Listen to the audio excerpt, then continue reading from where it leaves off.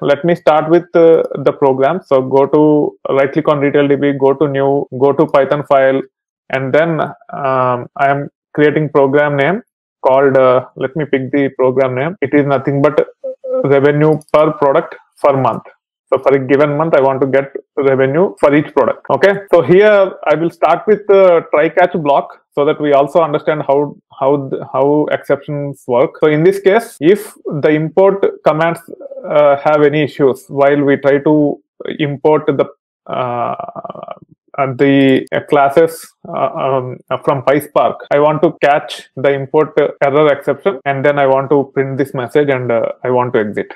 Okay, so what we will be doing is we will just start with this try catch block, and then first I want to import from PySpark, import Spark context. Okay, and then as part of catch, I will be just copying this, sorry, not catch, except I'll be just copying this thing. Okay, and then as we have to pass arguments, we will be importing sys. Okay, and also we'll be importing config parser. Sorry, in this case it has to be config parser. I think let me see. Okay, this is the one, import config parser. So in this case I'm developing with 2.7, but originally we want to do it with 3. So let me change this program to 3. So the way we can change this to 3 at this time is I have to go to preferences here, go to project interpreter and change it to 3. The reason why we have developed earlier with 2.7 is because I don't have 3.7 at the time. Now I have installed on my PC, and when you go to 3.7, there are some changes to the packages. Config parser is not available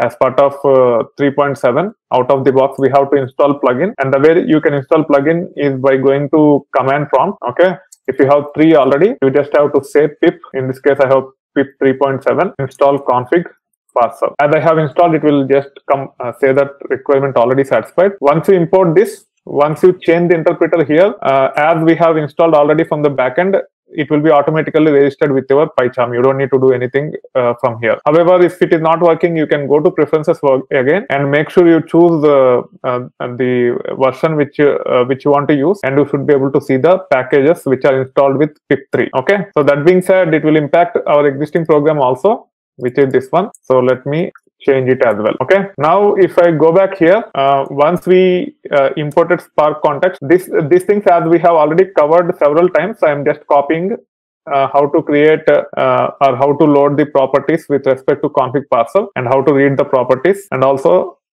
creating the configuration object, and also creating the Spark context. All these things I'll be copy pasting. Okay, so here I also have to import Spark context. Okay, and here I have to say config parser as cp, Spark conf. Okay, now you created the configuration object and Spark context. Using this, we should be able to read the data. However, as part of this program, I want to pass 5 arguments. The first argument is input based directory for orders and order items, and then second argument is output based directory. Okay, and then third argument is the local directory from which we want to read the products, and fourth argument is the month using which we have to filter orders and then compute revenue, and then fifth one is environment. Okay, and using that environment, we are trying to, you can see here, we are trying to get the execution mode from application.properties, and we want to run based upon the environment we pass. If it is dev, we will be running in local mode. If it is prod, we will be running in YARN client mode. Okay, so that being said, let me delete these things. Okay, so first argument is input directory.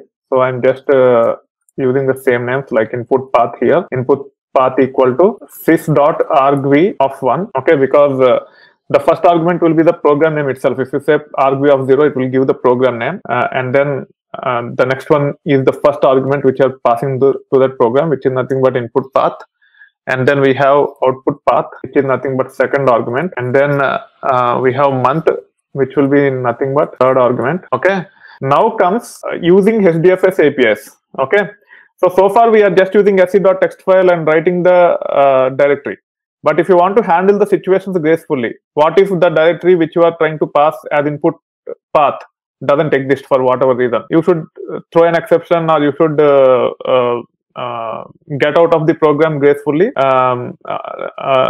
rather than ending it abruptly. Okay, so for that, if you want to validate if the input directory is valid or not, or if the output directory already exists, if you want to delete and replace with the new processed data, in that case, you need to spend some time in understanding HDFS APIs. The reason is Spark doesn't have APIs to perform IO in the on files. It uses HDFS API. So here, let us spend some time on HDFS APIs. So the location for HDFS APIs is nothing but org.apache.hadoop.fs. Okay, if you search for this, and we can go to 2.7.1 version of this, and it doesn't change much between 2.7, 2.8, 2.9. Even if you go to 2.3, the APIs doesn't change much. Okay, and this is the base package. So org.apache.hadoop.fs is the base package for the performing IO in HDFS. Okay, and Spark uses these things internally. Even if you say sc.text file, it will actually use this class and a few other classes in this package to actually perform IO from the files. Okay, so in this, if you look at all the classes that are available, somewhere it should give the class list. Okay, let me click on this. Yeah, the classes are here. You can see the list of classes that are available. So there is something called path. If you want to get whether the path exists or not, you have to use this. And then file system itself have so many APIs. Let me go to file system. And that is one of the very important class which you will be using indirectly. When I say indirectly, if you look at the APIs here, what you have: copy to local, copy from local, etc. What does that mean? If you connect to the lab, or if you connect to any Hadoop cluster. So far we are actually issuing commands like Hadoop fs copy from local, right? To copy data from local file system into HDFS output. It is nothing but invoking those APIs to copy the files.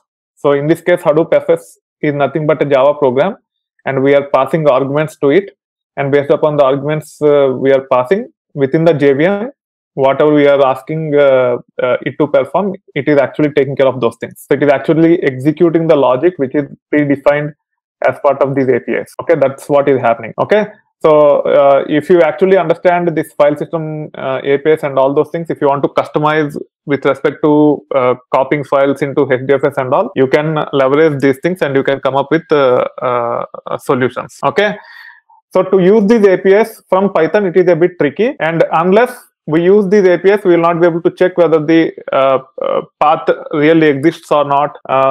If you want to delete the existing directory, if the output directory already exists, if you want to delete it and recreate it while processing, then you have to use again the APIs that are part of that package. Okay, so to use this as part of Python, once we create Spark context, there is a object called gateway. As part of gateway, you can actually access all those APIs that are part of the JVM that will be used to run our Spark jobs. If you recollect, Spark context is nothing but the driver program when we submit Spark jobs is nothing but a JVM, and that JVM will have exposure to all the APIs that are required to run the Spark job successfully. So we are trying to access those classes which are being used here, okay, by using sc.gateway, and then we can access everything that is part of the JVM. And in this we have org.apache.hadoop.fs.path. I think there is some issue here. Let me check. Okay, it should actually autofill, but for some reason it did not. That's fine. Now I want to expose file system also. From this, it is nothing but sc._gateway and then JVM, and within that we have org, we have Apache, we have Hadoop, we have FS, okay, and then we have file system. On top of these things, we also need to expose configuration. It is also part of the same package. So let me copy this. Only thing is, configuration is not part of FS. It is one level higher, and it is under conf here. And I want to expose this as also. So using this file system path and configuration, now we can do or we can manage files or we can validate the paths, etc. That being said, let me create a file system object here by saying fs equal to file system dot get configuration. Okay, so in this case I'm invoking configuration constructor, which will give us the HDFS configuration. So far, let us see whether this will run or not.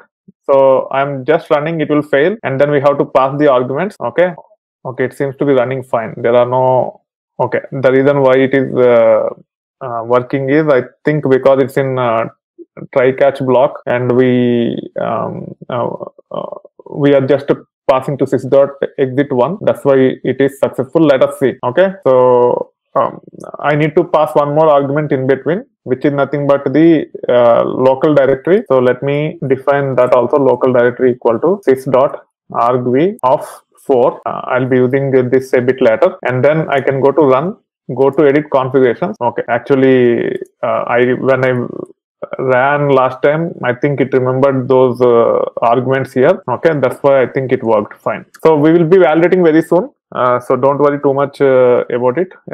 So far, I think it is working fine, but we will see if there's any exceptions. We will try to figure out those things. Now, as you create the file system object by saying fs equal to file system dot get of configuration. So here we are actually passing the HDFS configuration and building the file system object. Okay, this is how in Python, in PySpark, you can create file system object. So this fs is of type file system object, and now this object have APIs such as exists, so that you can actually go here and go to file system. Okay, get returns the file system object, and you can see an API called exists. So if you want to check whether the path exists or not, you can actually use this API. Okay, and the way you can develop is, you can say if fs.exists, okay, path input path, because the input path is of type string. Okay, but fs.exists expects the path object. The way you can convert the string into path object is by passing the string which holds the path to constructor path, and it will create the path object. If it exists, I think there is one additional bracket. Yeah.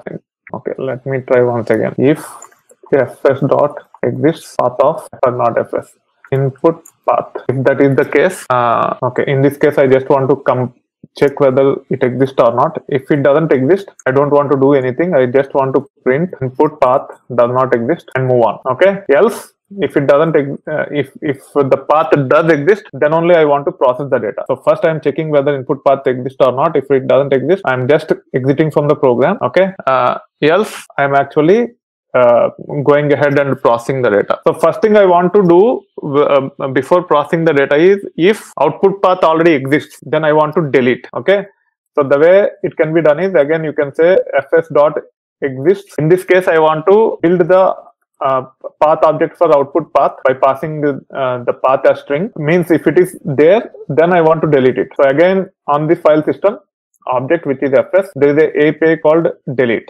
Using that, by passing path, if the output directory already exists, I just want to delete. Instead of deleting, if you want to give a unique directory by concatenating with the timestamp or something, you can do so. You can also use save as text file itself, and as part of that save as text file also, you can actually concatenate the directory. But using save as text file, you will not be able to overwrite.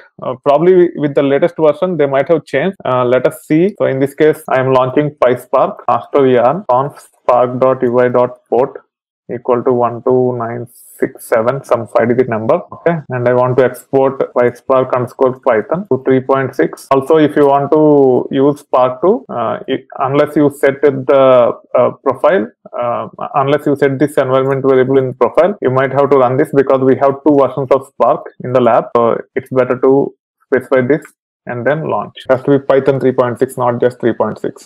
So in this case, I just want to see help on save as text file after creating the RDD, and if it will facilitate us to overwrite the directory. If it already have that API, then we don't need to worry about deleting using HDFS APIs like this. Okay, so in this case, I'm saying orders equal to sc.text file. So I'm creating a RDD quickly, public retail DB orders, and then help orders dot save as text file, and hit enter. Okay, and if you see, it only have the path and compression codec, so it doesn't have APIs to actually override the directory. Okay, but if you go to data frames, I think data frames have ability to overwrite. Let us validate that also real quick. So orders equal to spark.read.json. Next week we'll be starting on data frames and all those things, so you will be understanding these things in detail. For now, I just want to see if they have made any improvements on managing the directories. Okay, So public retail DB JSON and then orders. It will just take a moment, and then you can say help orders dot write dot JSON, because write is the package which we'll be using, and it have functions like JSON to write into. And here there's path, there is a mode. I think as part of the mode, you can actually append, overwrite, and all those things.